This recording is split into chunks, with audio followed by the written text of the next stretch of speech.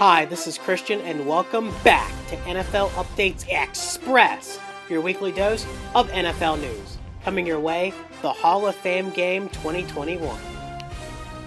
Wow, football is finally back, and it's the Hall of Fame Game in Canton, Ohio at the Tom Benson Hall of Fame Stadium, as two historic franchises, the Pittsburgh Steelers and Dallas Cowboys, battle it out in the preseason. Now, as we know, in preseason games, you won't see many of the starters, if any, and instead you'll see some of the rookies and, of course, backups and third stringers. Now, I'm excited to see Steelers running back Najee Harris. He dominated at Alabama, running over people, making incredible receptions, and now we'll get to see him on the Pittsburgh Steelers. And for the Cowboys, their first-round pick, Micah Parsons, did the same at Penn State, even though he opted out for the 2020 season. He's one of the best defenders in the draft, and he should put on a pretty good show for the Cowboys. As for this season, I think the Steelers and the Cowboys are in very similar positions. I think the Cowboys have a little bit more potential, but we know how that goes.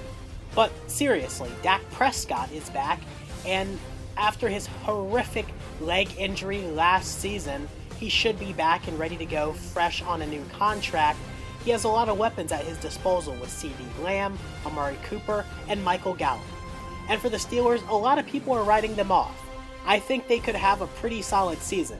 Now, I don't see them being true Super Bowl contenders, but it wouldn't be surprising in the least to see them back in the playoffs. Remember, they were the last undefeated team before falling to the Washington football team in mid-season. So as for this game, who am I going to pick? Well, as we know, it's the preseason and no one really knows who's going to win those games. I'll take the Pittsburgh Steelers for this one, but I'm really excited to see the rookies and ultimately how these teams do in the regular season. For the rookie spotlight, it's the Denver Broncos rookie running back, Javonte Williams, out of North Carolina. Now, he ran for over 1,100 yards and an astonishing 19 touchdowns. And that was after splitting carries with Jets rookie running back Michael Carter in the backfield. Javonte Williams will most likely share time with Melvin Gordon on the Broncos as well, but Williams can do it all. He can run through defenders, catch the ball out of the backfield, and just be that premier back that you need for your offense.